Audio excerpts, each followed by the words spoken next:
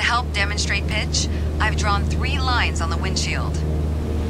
Notice how the middle line matches the horizon while we're flying level. This is the cruise attitude.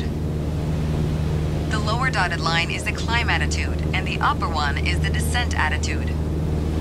Let's dig deeper into what that means. Pull back gently on the yoke until the climb attitude line matches the horizon. Then maintain that attitude.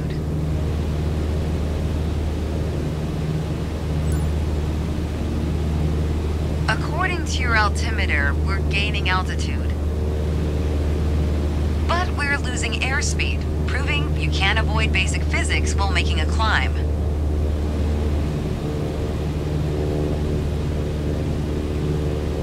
Excellent. Now let's level back out. Our speed is increasing and our altitude is stable. That's okay.